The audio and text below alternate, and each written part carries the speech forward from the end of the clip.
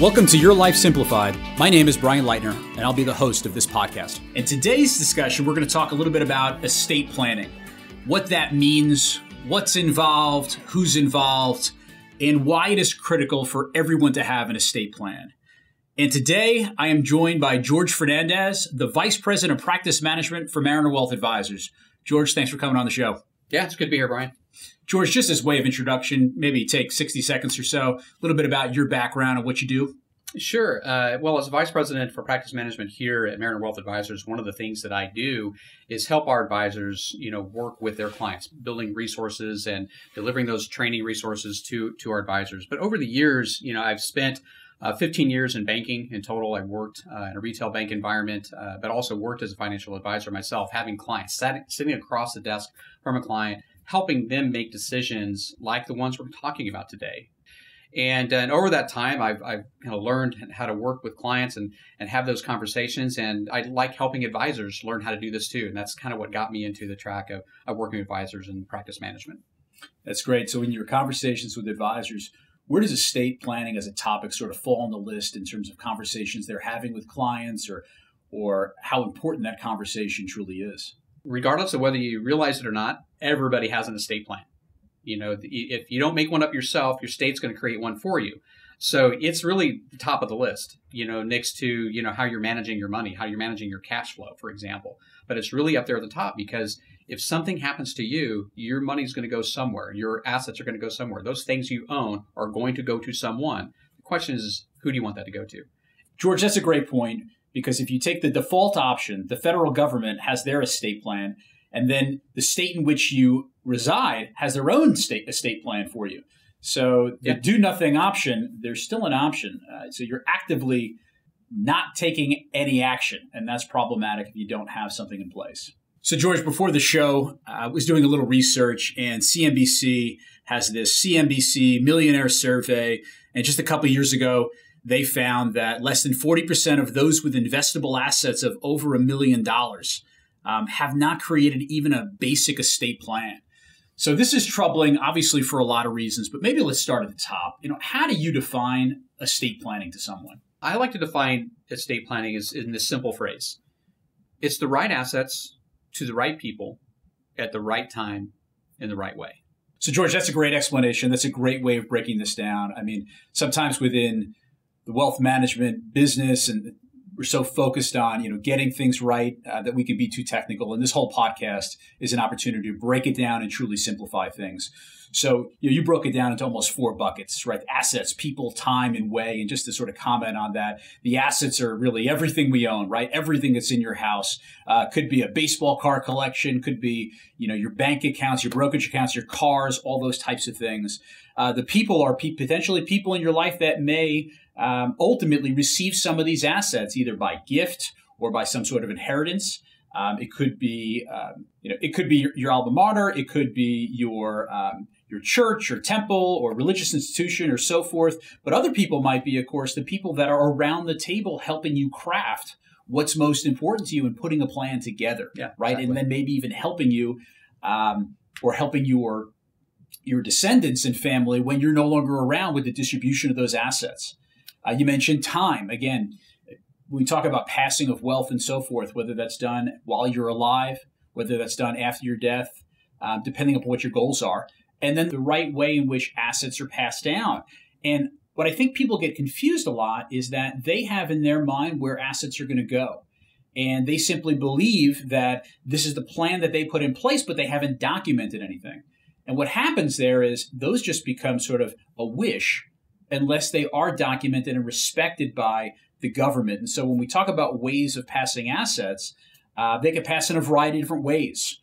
It is just a wish. And so you do want to make sure that you document it and that you have, for example, you want to look at, how your assets are titled. You want to look at the instructions that you have, and your beneficiary designations on your IRAs or your assets. Or you want to look at, have you declared what that looks like in a will?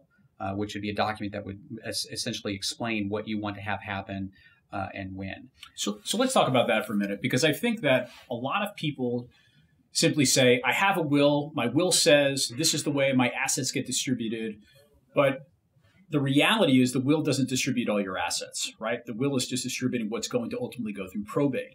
And we can get into that term in just a minute. So how else are assets then passed, and what does that look like? Yeah, so you can have assets. You first look at the way your assets are titled. So, for example, if you own a home with you and your spouse, then it's your name and your spouse's name. And if something happens to you, depending upon the state you live in, it will go directly to your spouse, without any division of assets. If it's and that term is joint with rights of survivorship. Joint tenants with the rights of survivorship. Okay. That would be like a checking account too, or a savings account, or an investment account. Might be a joint tenants with the rights of survivorship. So that automatically would go to your spouse at that point. So it completely bypasses your will. And the same could be said for things like an IRA or a retirement account, where you designate a beneficiary. A beneficiary designation is going to take precedence over your will as well. So those things, as you pointed out, your will is a list of instructions for anything that doesn't have somebody already designated to receive it through titling or through beneficiary designation. So that's a really important part. It's things will pass. Some will pass by will, and others will pass by contract of law. And so by contract of law, if you have a 401k, a 403b, a retirement account, if you've seen those documents before, you elect that primary beneficiary, hopefully a contingent beneficiary. Those have nothing to do with the will. They, in fact, supersede the will. Same thing with a life insurance contract. Again, anything by contract is going to pass outside of that will, right? Exactly. So again, some assets will pass outside the will, and then those that pass through the will go through the probate process. And to make it just really easy, the probate process is effectively proving the will and making sure that the assets are being distributed in a way in which the will states they are. And probate's not necessarily all a bad thing, but to the extent that you can avoid it, it'll avoid assets being tied up for a period of time in the probate system. There are fees involved. So generally speaking, there's no reason to go through probate with the right proper planning. I think a lot of people do have a misconception that probate is always a bad thing. And yeah, I think it can add some complexity to an estate planning situation or a estate distribution. The other part too is it's also public. That's really important too. But there is a requirement. That an executor will have to look at not only what you own and take an accounting for everything that you own, they also have to look at what you owe. And the probate court does require that you publicize. That you've got a probate going on, and that if you owe any, or if you're owed any money by this particular decedent, then you need to make sure that you stake your claim, so to speak. And so there's an obligation that the estate should take care of any outstanding bills, and sometimes that's where the probate really does help out. So George, let's go through some of the basic documents that I think everyone needs, regardless of their financial situation. So this could apply to someone who has several $1,000s. This could apply to somebody who has millions and millions of dollars. And the reality is, these are the fundamentals of estate planning documents. So it's not to say that these will cover everything, but as a place to start, you have a will, you have a living will, you have healthcare powers of attorney, you may have powers of attorney for your financial situation, as well as HIPAA documents and so forth. And so let's talk a little bit about each of those. So we talked about the will and how it may not distribute all assets, but the reality is they are still important. What are some of the reasons that they are still important? Yeah, a will is important because it's kind of your final set of instructions. Anything that kind of catches everything as far as when all any assets perhaps didn't get thrown into beneficiary designation or don't have a contingent owner. For example, you're going to need to have a will to identify what to do with that particular asset. For example, we had a situation. I was working with a client, and they had this property that was family-owned property. They completely forgot about that they inherited, and the will was something that they needed to have, to basically handle the distribution of that particular asset because it wasn't covered in a trust, which we'll talk about. It wasn't covered in beneficiary designation, so the probate court had to determine the disposition of that asset. And if there was not a will, then the court was going to then basically step in and say, well, here's what we're going to do then. Yeah, they're referring to that as a sort of pour over will, right? So right. Things that aren't documented somewhere else just sort of pour over in that sense. So that makes sense. And obviously also for those that have young children, right? Incredibly important to make sure that's where guardians are actually named. And so I know we were joking about this just the other day and how people will talk about, the fact that I have godparents set up for my children, and maybe that term was more popular back in the day. And that, again, I go back to that was sort of a wish or a desire. But if that's not documented inside of a will, the state will step in with their own plan, regardless on whether you ask somebody to be godparents or not. It really doesn't matter if it wasn't documented in the right legal fashion. Yeah, that's a really great point. And if you have a godparent who's non-family, for example, and you don't document it, then the court's going to decide that, sorry, it's not going to go to a non-family member. They're going to be looking at family first. And unfortunately, in many cases, if you don't have family that's willing or able, they're not going to go to the godparent. They're going to then go through foster care and determine where they're going to go from there. George, talk to me about a living will. Yeah, living will, you think of an advance directive, the instructions that if you are no longer able to make medical decisions on your own, who do you want to have make those decisions? And that's where the health power will come in just a few minutes. But this is really where you're outlining, do you want to do not resuscitate? Do you want to have, your physician to determine whether or not you should receive care and so forth? But you really need to have that laid out and what your expectations are. If you can't make decisions, from a health perspective on your own, how do you want your life to be prolonged, if at all? It's very important that people understand what your wishes are. You just can't have a conversation and expect them to necessarily follow that if there's no direction for you, because it's a highly emotional period. When you find yourself in that situation, you want to make sure that your wishes are definitely outlined. I think that's an excellent point when you said, you're in that time, right? Maybe you're of a sound mind because you have to be of sound mind legally for the documents to make sense. But I think we all know, you're potentially under some sort of duress. And so, this is true of all types of planning, but truly critical when you're talking about documents that are going to either keep you alive or not. And so, putting a plan in place when you're in the right state of mind, doing this early, right? It's almost that, what dentists would call preventative care, right? Doing things when it's appropriate will save you a great deal of heartache and potentially mistake down the line. And so inside of this living will, you're effectively stating the fact that you may not want A, B, and C should something happen to you. And then you alluded to the fact that you may name somebody. And that's where the healthcare proxy comes in? Yeah, the healthcare power of attorney will then come in because that's the documentation you're going to be using with your hospital, your doctor's office. Say, yes, you have the power to be able to exercise what is in my living will. Now, there'll also be HIPAA documents that will generally come into play as well, which is sharing of information. So a little bit different. HIPAA documents, and it depends on the state, but generally they're not looking at that as making decisions as much as sharing information. The healthcare power is really what gives you the power to actually make the decisions, generally speaking. The HIPAA documents are really interesting, and I know that a lot of people now know about them, right? They've been around since, I believe, the 90s. Yeah. And, this really came to be where you'd have, maybe the husband gets involved in some sort of accident and, their spouse or significant other comes in and asks the doctor what's wrong. And the problem is, via HIPAA and privacy, that information cannot be shared with that other individual unless they have a HIPAA on file. It's based on the litigious society we live in and so forth. So those documents are really important for everyone to have. And I would specifically tell you that I think something that gets overlooked on a regular basis is that child of yours who's, say, over the age of 18, and maybe they go off to school and something potentially happens to them. They wind up in the hospital, and the parents run up there and they ask the doctor and staff, what's wrong with my son? What's wrong with my daughter? And they say, if there's not a HIPAA on file, I'm sorry, I can't tell you what's wrong with them. So they're an adult. Maybe that's exactly it. So as a tip, if you have kids that are going off to school, make sure, again, you have that HIPAA document in place. It's just one of those critical documents. Yeah, it's interesting. When all three of my kids, when they turned 18, I said, happy birthday. Guess what you get to do? You get to go meet the attorney. Because we sat down, we created a basic will, we created a power of attorney, and we created all the healthcare power and directives. They must have been so happy with their dad on their 18th birthday. They got to meet with an attorney. Absolutely. Who wouldn't? Exactly. But we had twice where we were glad that we had those.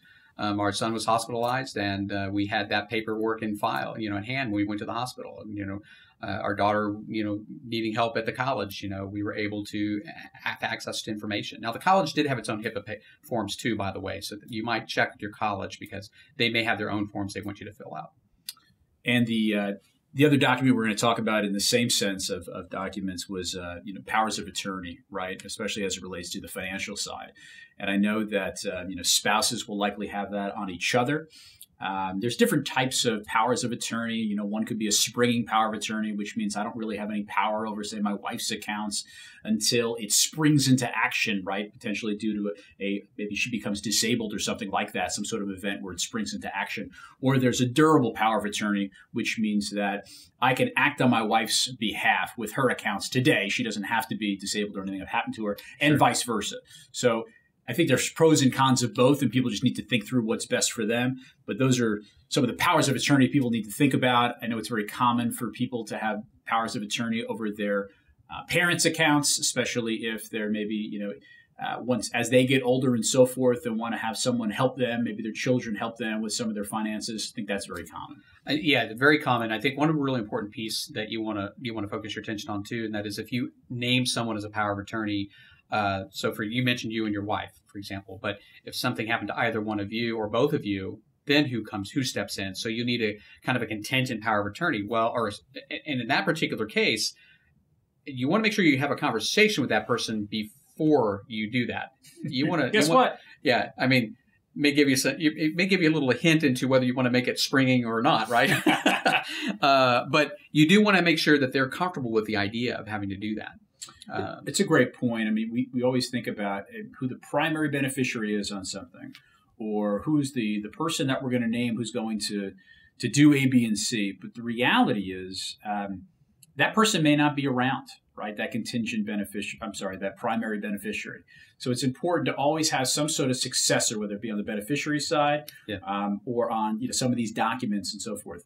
So one thing that we didn't discuss in some of those basic documents was the idea of a trust, right? And there's so many different types of trusts out there. There are, revocable living trusts. There are irrevocable trusts. Let's talk a little bit about revocable trusts at a high level, as well as trusts, just to give people an understanding on how they're different. Right. And I think the important thing to remember about trust is that it's similar to, when you think of a will, it's a list of instructions. It's directions as to what you want to have happen and when, but it's actually also allows you to title things in the names of a trust. You don't title things in the name of a will, right? So a trust actually becomes the entity that owns those particular assets that you have titled under it. And the nice thing about that is that they continue on even when you're not able or you're not around. Revocable living trusts, I think, are great tools that allow you to specify the kind of what we said at the very beginning. It's the right assets to the right people at the right time in the right way. A trust is specifically designed to do exactly that. You identify what assets by titling them in the name of the trust. You identify in the trust who the people are that are going to receive it. You identify in the trust at what point in time they're going to receive it. So you can be very, very specific as to what the rules are related to when they're going to get it and the way they're going to receive it. So whether it's an outright distribution or whether it's going to be an income distribution, for example. So you can create a trust to be very, very specific in how you want those assets distributed over your lifetime or even beyond your lifetime, which is really a powerful thing. The other part of that, too, is that it's not public knowledge. I mean, we're not posting like we would a will through probate that says, hey, this person's now deceased. Let everybody, letting everybody know that if you have a claim, then you need to let us know kind of thing. This is all private. And so it just continues on. It's as if you are still living in that sense. And being revocable, you can change your mind. And so you and your wife might be the trustees of that particular trust. And over time, if things change, life events happen, you can go back and you can amend that trust later. Yeah, I think for all intensive purposes, outside of what happens at death and all those good things, if you create a living trust and you take the assets that you have, so my name is Brian Leitner, so I would take my brokerage account, for example, or other assets of mine, they would now be owned by the trust. Yes. So effectively, it's just a retitling issue. I still have full control over that. I have not given that right away to anybody. But what I'm ultimately doing is I'm setting myself up for success, because if something should happen to me, we mentioned disability earlier, inside of that living trust, I'm naming somebody else to come in and be able to take over my assets and so forth. And follow the rules I set forth inside of that trust document. And in my situation, exactly. I am married. My wife, Melissa, would then take over those assets. They would still be in the name of the trust, and she would have full access to those to manage them in the way in which we deemed fit prior to my becoming disabled in that example. Perfect example. Perfect example. Yeah, my wife and I did the same thing, and in fact, we had special circumstances where we had a house that we owned, and my mother-in-law lived with us. And so we had to have a special trust that allowed the house to continue to be for her if something happened to us. But then when she passed away, then we had to update that trust. So because that was no longer an issue. So that revocable trust allowed us that flexibility of managing if we weren't there, managing for somebody else, and then we were able to change it easily afterward. Yeah, George, that's an excellent example of the flexibility that trust can provide. And that everyone's situation is a bit different, right? Yeah. And so I know that there are, different advertisements that you hear on the radio, and we'll do a trust for you, we'll do a will for you. Act now. It's with this exclusive TV offer or something like that. And because everyone's situation is different, you really need to take the time and work with the appropriate wealth advisory team to make sure that your wishes are carried out based upon your unique circumstances. Absolutely. And so we talked about these revocable living trusts, and ultimately when couples die or when individuals die, those trusts can become testamentary trusts, right? So now they become effectively irrevocable after that death, depending upon what's named inside of the entire estate plan. Or you can set up a trust from the get-go. It can be irrevocable, starting with an I, which is different than revocable. An irrevocable trust from the start is generally going to be you want to identify a particular group of assets that need to be separated from your estate today, and that you're not going to change your mind, essentially. And there are a variety of different ways or reasons why you might do that. But effectively, what you're doing is you're saying, I'm taking these assets, I'm earmarking them for this particular purpose, and I'm not going to be able to change my mind. And it's set in stone at that point in time. And that becomes an irrevocable trust at that point. An example of an irrevocable trust might be an irrevocable life insurance trust, where effectively the trust is buying a policy on someone. And ultimately, when that someone passes, that insurance policy will be paid out to a trust for the benefit of whoever is named or those that are named inside of that irrevocable life insurance trust. Exactly. So we've talked about some of these legal documents, and I think we alluded to some of the folks that are named in these documents. So I think it might help if we just go through who are the people that we're actually naming in these documents and some of the terms that are referred to in our business. Right? Yeah. So we talked about the will itself. We talked about an executor. So who's the executor? Yeah, the executor, executrix, it's your personal representative that you have named to handle your affairs essentially at your death. And this individual will be responsible for, collecting all the information that you have, that you own, anything that you owe, putting it all together, notifying the appropriate authorities, whether it be the government or whether it be Social Security, for example, or the lenders that you have or bank accounts, whatever. Could be family members in addition to that.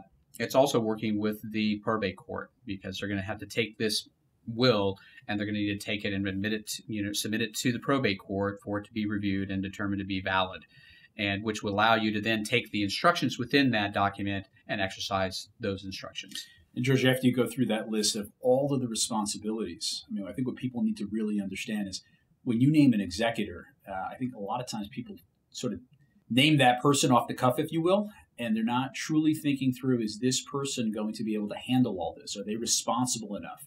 Yeah. And what that looks like, right? So it's a really important piece of the puzzle. And I think that individual really needs to understand what they're taking on. No different than a guardian to some degree, right? Right. I think we were saying earlier that, with power of attorney, we want to have a conversation before you name the power of attorney. It's the same with an executor. And then we talked about trustees, right? And that's a little bit, that's similar in that extent. You have a lot of responsibilities. So as a trustee, what are some of those responsibilities? Yeah, very similar. In fact, I would say that the trustee's responsibilities are even greater, and can last a lifetime, depending upon the trust itself. So you have an executor, for example, and that's just going to be, you're going to get through the probate process. And once it's done, it's done. There's not much you're going to do, if anything, ever after that. A trustee, however, you pretty much have said, guess what? You get to be the trustee for my kids or my family or whomever for perhaps the rest of your life, depending upon how much is in this particular trust. Some of those examples are going to be the things we just talked about. It's going to be the organization of assets. It's going to be distribution of those assets. It's following whatever the dictates of that trust are is what they're going to be responsible for, which means they need to understand how the trust works. So they got to be able to read the trust and understand that. That's really important. That's kind of a critical piece there. They need to know how it fits within the state they live in. So they need to know the rules of their particular state. And by the way, they're going to be dealing with all the beneficiaries too, who are going to come knocking on the door. Yeah, to your point, it's a lot of responsibility in addition to some of the stuff you talked about, but the taxes themselves. Oh, yeah. And making sure, they are ultimately going to be accountable for this. And a lot of folks, they have their own day jobs. They have their own families. And where we see a great deal of issues is the family conflict. So I think when you're thinking about, hey, who should that trustee be? You want to think about who's competent. You want to think about the interworkings of that family relationship and dynamics. You also want to think about, hey, does it make sense to have an impartial party? Corporate trustee, they do these all the time. They do thousands of these things. And they know exactly how to handle those delicate situations when you're working with conflict within family as well. Another great person to have in your corner is a wealth advisor who will know your whole situation and can coordinate and quarterback all of the professionals that you need to have, and also work with whomever you happen to name as a trustee and executor as well. There are really a couple of others that might be really, really important to touch on. One is a personal property memorandum, and which is an attachment that you generally have to your legal documents that identifies pretty much everything that you own. And I think that's a really important thing, because if you have certain heirlooms, certain things that you want to go to specific family members, and you want to be very clear who they're going to go to, you need to create this personal property memorandum in order to attach that to your will. And you need to update it, because you might give stuff away before you die, which I would encourage. If you want to go to somebody, give it to them now. Enjoy it now. So I think that's really important. And George, as it relates to the personal property memorandum, we talked about a lot of what estate planning is timing and conversations and so forth. And so I think it's a really good idea to have those conversations about where you want those assets to go while you're still alive, to reduce some of that family conflict that may take place later. And I know this may sound funny, maybe even silly to some, but I will tell you, I've worked with clients that will literally have a note under certain assets around the house, whether it's grandma's dining room table. It's exactly sticky notes, Post-it notes, right? That's they'll have those. They'll keep them updated. Yeah. But we use colored dots. Is that right? Yeah, we use colored dots. But those types of, that's just another way to communicate, right, in advance of whether you're doing that or not. Again, whether you think that's the right thing to do or not. It's all about having that conversation well in advance of something happening. And as we think about timing, no one knows when we're going to ultimately pass. So having the conversations earlier than later just make a lot of sense. It really does. And I've been through this personally, and I've seen the ramifications of not having things, specified and the rift that it causes. But I've also seen the joy that it creates. When mom is able to give away, certain things now, and then saying, okay, at my death, this goes to so-and-so. And I've seen that power too. From what I've seen, more times than not, most people don't fight over the cash, but they do fight over those heirlooms, those that have sentimental value. Yeah, absolutely. Yeah. The other one is a letter of instruction. And the reason I bring this one up is because this was really powerful for myself and my family. When my mom passed away of an aneurysm at age 62, I talked to her on a Wednesday and she was gone by Saturday. Wow. And it was, what we didn't know was that she had created a little booklet, a little folder in her file cabinet, said, if anything ever happens to me, go to the file cabinet and grab this green folder. And when we looked in there, there was a letter of instruction.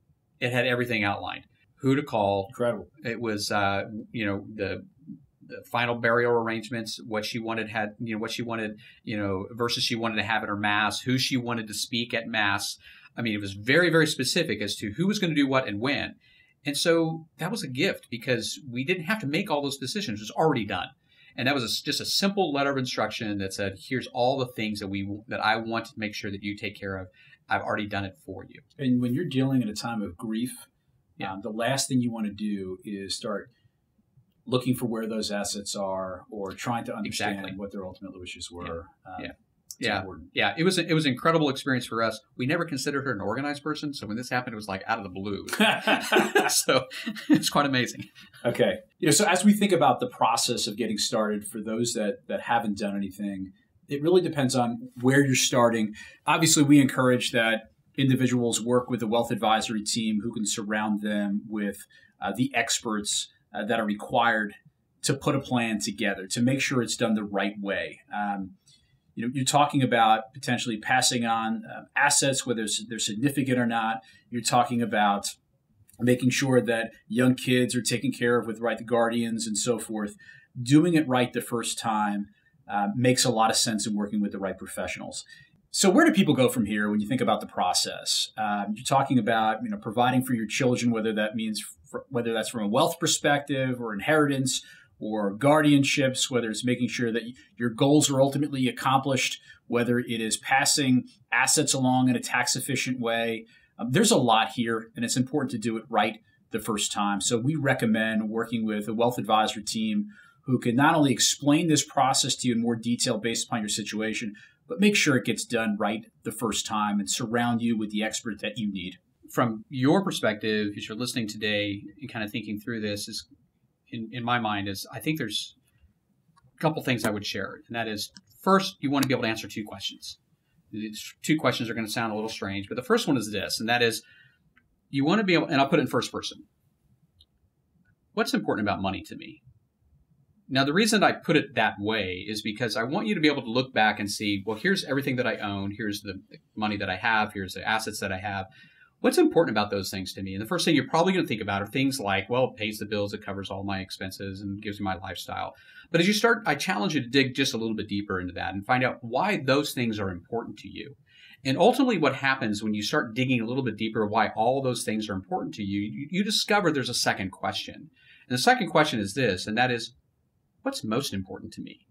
And as you build an estate plan, you're really covering both of those things. It's the combination or the intersection, convergence of those two questions that come together that create your wealth plan. And when you're working with a wealth advisor, that's one of the things that happens is we automatically go through that conversation to discover what's important about money to you, as well as what's most important to you, and then making sure that those actions that you have are aligning with what your intentions are. I think that's really important. And working with a wealth advisor, that's where they help you bring those two things together to ensure that your actions and your intentions are aligned.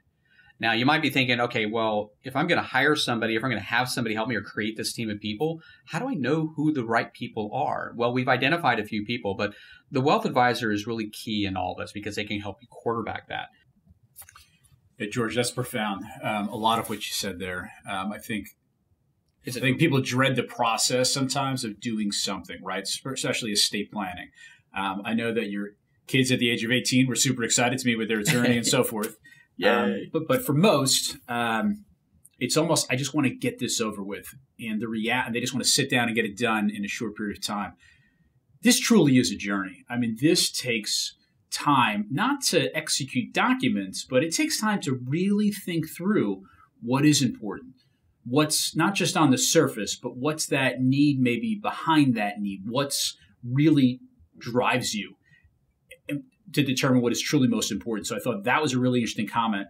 The other I'd make is, who are the right people to have on my team? Where are the right assets to go to, whether it be from a tax perspective or not. And so, one of the things we always talk to clients about is really stress testing. Who's in your current documents now? And so I was in a meeting just a few weeks ago where we're looking at the trustee and I'm asking questions about the trustee, and the husband and wife look at me and say, "That's Uncle Joe." I said, "Tell me about Uncle Joe." And Uncle Joe died 2 years ago.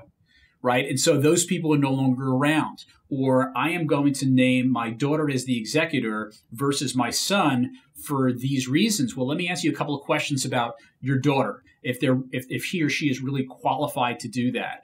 Or, if you're going to be that individual that's acting as an agent regarding your healthcare power, are you going to be, or is that person named stubborn enough to potentially have to fight and argue in order to accomplish your wishes, whereas maybe the hospital and doctor want to go in a different direction? So those are all things to think about as we stress test the people that are named in these documents. And, one thing we should probably discuss is I have an estate plan. How often should it be reviewed? Yeah, I would say 3 to 5 years, every 3 to 5 years. or when laws change, or if a life event happens. Yeah. That's kind of happened to me with last year. My mother-in-law, passed away a year before. And so because of our estate plan, we needed we needed to change it because we considered her as part of our estate plan. In part of our estate plan, sure. I should say. And so we needed to go back and revisit that because things had changed. And also our kids were older too. We told our kids, no longer do you have to go to Uncle Tom. Obviously, the estate plan is really important. I read something in the Wall Street Journal not too long ago. It said one of the number one issues for those of you that have created wills and estate plans is finding them. And so it's really important to make sure that they're kept in a safe place. I know, some people will think a safety deposit box or say a safety deposit box is the right place. Maybe even a fireproof safe. Fireproof safes are fireproof. They're not smoke proof. Who has the code and so forth. A lot of things of that nature. Having something, I think, on file with a wealth advisor, with an attorney, and obviously, for clients at Mariner Wealth Advisors, we use our Mariner GPS system, so everything's digitally stored in the cloud, and we make sure that the beneficiaries and other loved ones have access to that information at all times. But again, something really important. So, George, we talked about a lot today. Yeah. I want to thank you for coming in. I hope our listeners really take action, and I hope our listeners have learned something about estate planning, how critical it is or how important it is, and take action if appropriate. Yeah, I hope so too. And if I can just paint a real quick picture of what this looks like. When my wife and I were in our 20s and her father passed away after battling cancer, when he died, there was a team of people that came to our assistance. It was the trust advisor. It was the broker or wealth advisor. It was the attorney, the CPA, the banker, the insurance professional, and so forth. They came in, they stepped right in and said, here's everything you have to do. Here's how everything is laid out. You guys don't need to do anything, just mourn his loss.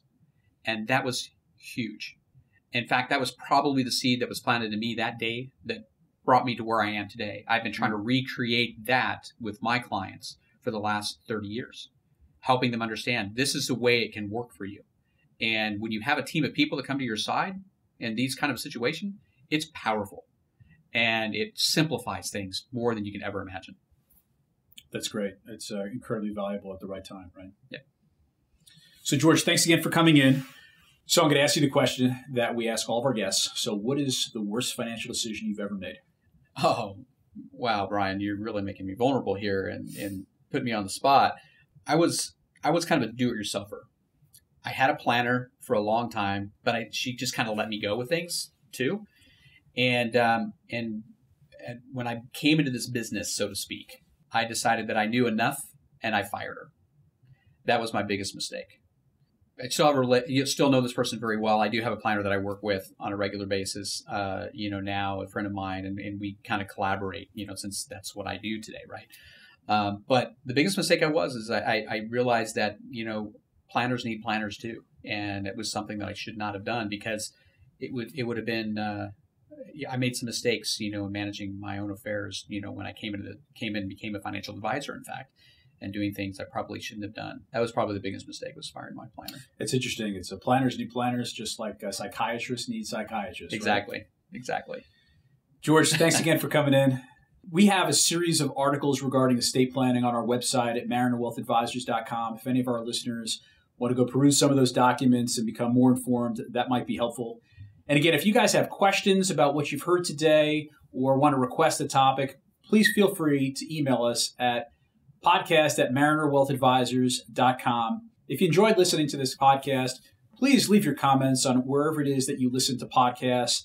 That helps us a great deal. We know that your time is incredibly valuable, and we hope you find this podcast a worthwhile investment of your time. Thank you for listening. Mariner LLC, doing business as Mariner Wealth Advisors, or MWA, is an SEC registered investment advisor. Registration of an investment advisor does not imply a certain level of skill or training. MWA is in compliance with the current notice filing requirements imposed upon registered investment advisors by those states in which MWA maintains clients. MWA may only transact business in those states in which a notice has been filed or qualifies for an exemption or exclusion from notice filing requirements. Any subsequent direct communication by MWA with a prospective client shall be conducted by a representative that is either registered or qualifies for an exemption or exclusion from registration in the state where the prospective client resides. For additional information about MWA, including fees and services, please contact MWA or refer to the Investment Advisor Public Disclosure website at www.advisorinfo.sec.gov. Please read the disclosure statement carefully before you invest or send money.